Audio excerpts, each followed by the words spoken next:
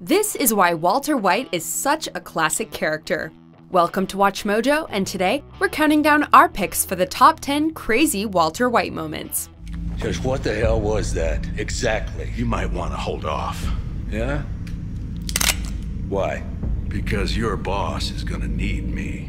Before we begin, we publish new content every day, so be sure to subscribe to our channel and ring the bell to get notified about our latest videos. For this list, we're looking at scenes in Breaking Bad featuring Walt that made us shake our heads in disappointment or drop our jaws in shock.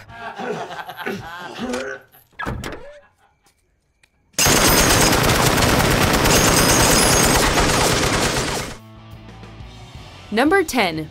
Blowing Gus's face off in a nursing home. After deciding that Gus needs to go, Walt allies himself with Hector Salamanca, who Gus often visits to torment. I know you despise me.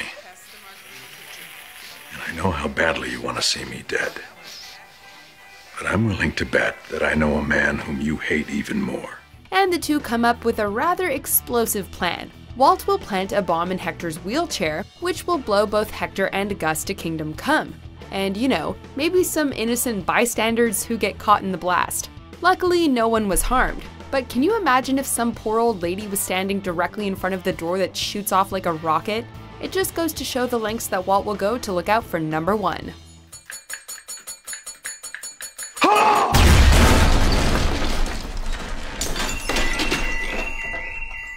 Number 9.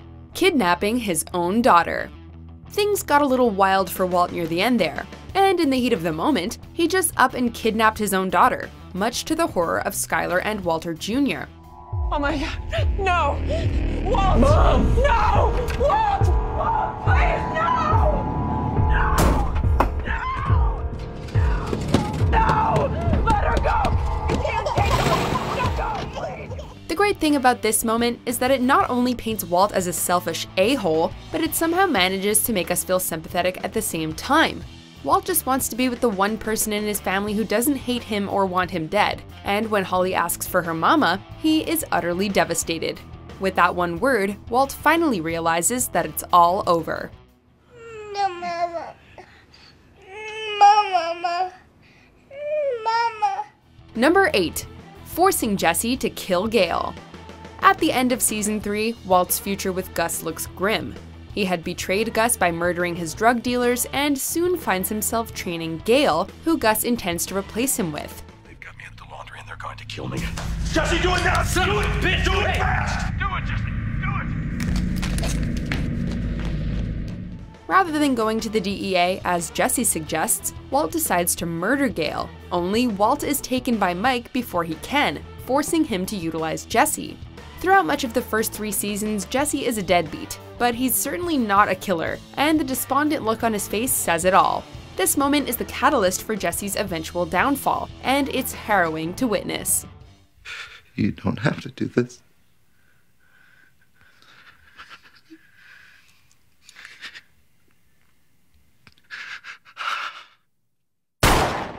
Number 7.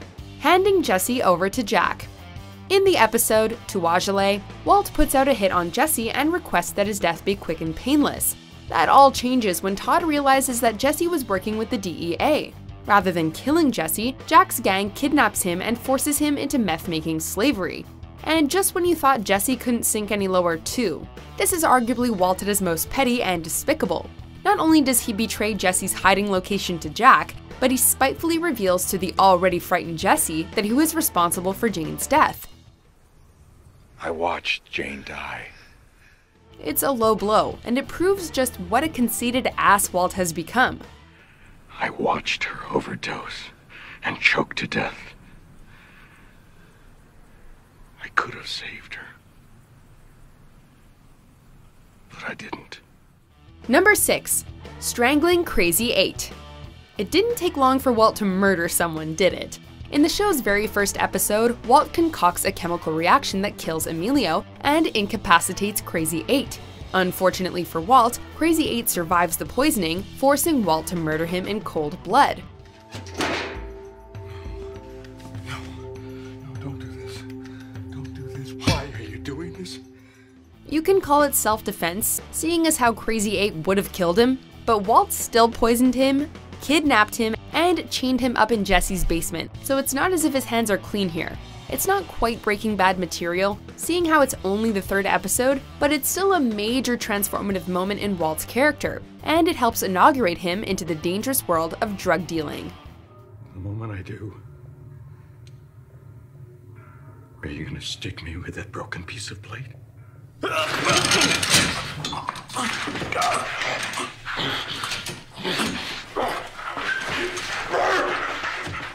Number 5. Murdering Gus's dealers. Fans have different opinions about when Walt embraced his aggressive and authoritarian alter ego, but many point to the brilliant ending of Half Measures, in which Walt murdered 2 of Gus's dealers in cold blood.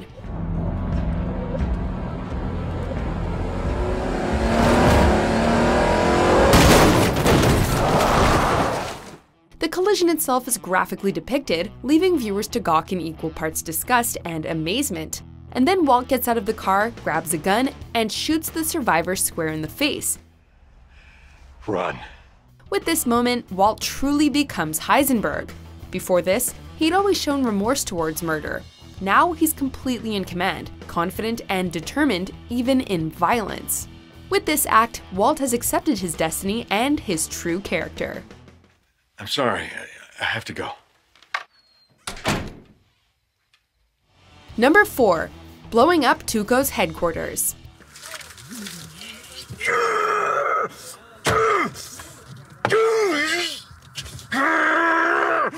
Of course, you could also argue that Heisenberg was born when Walt blew up Tuco's headquarters in Season 1. After all, it's when he officially adopts the name and changes his appearance. After Tuco puts Jesse in the hospital, Walt goes to Tuco's and shows him what for by blowing up his office with fulminated mercury. This is not meth.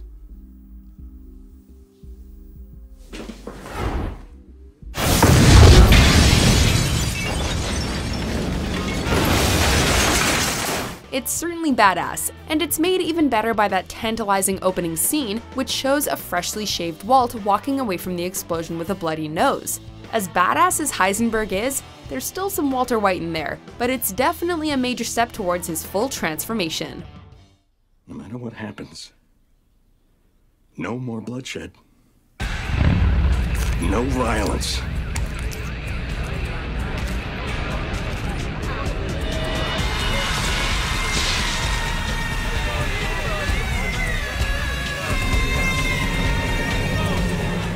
Number 3. Letting Jane die. Despite it being a season later, yet more fans claim that Heisenberg's true birth was the moment Walt watched Jane choke to death on her own vomit.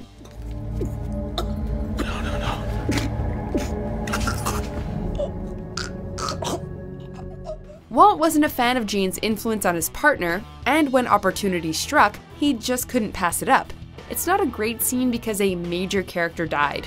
It's a great scene because we physically witnessed Walt's transformation from caring father figure to calculating drug dealer. He initially rushes to help and shows remorse and disgust for his actions, but quickly composes himself, now confident in his decision. It's at this point that Walt's money and empire became more important than human life. Number 2. Going full Godfather. It's amazing how fluid and natural this show presented Walt's character development. In the series premiere, we would never imagine Walt owning his own drug empire and having his enemies simultaneously assassinated, Michael Corleone style. But when this scene played in the Season 5 episode, Gliding Over All, it seemed like just another day in the life. And it's both an extraordinary and horrifying sequence. The heinous and graphic violence is brilliantly juxtaposed with Nat King Cole's soothing Pick Yourself Up, and it's an idiosyncratic blend that only Breaking Bad can pull off.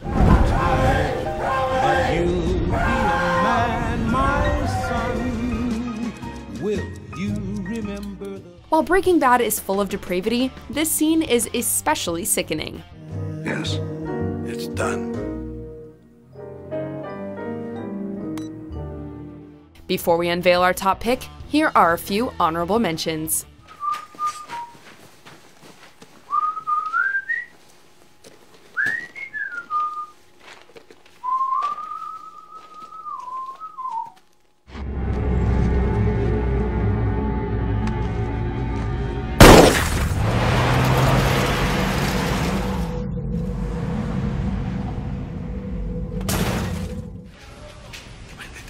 This was my idea.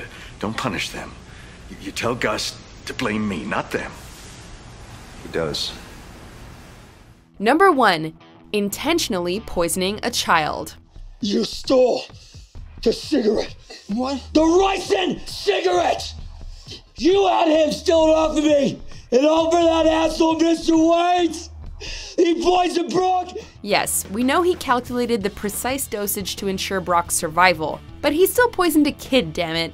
In order to take out Gus, Walt concocts an elaborate scheme which involves poisoning Brock with his Lily of the Valley berries and tricking Jesse into believing that Gus poisoned Brock with ricin. Who do you know? Who's allowed children to be murdered? Gus! It can't be denied that Walt is an extremely intelligent and conniving bastard, but intentionally poisoning a child is truly an irredeemable act. There's a reason the season ended on the image of Walt's plant. It was most likely a flower called Lily of the Valley. Walt's moral compass has been irrevocably shattered, and that's more shocking and emotional than any death or touching goodbye could have been.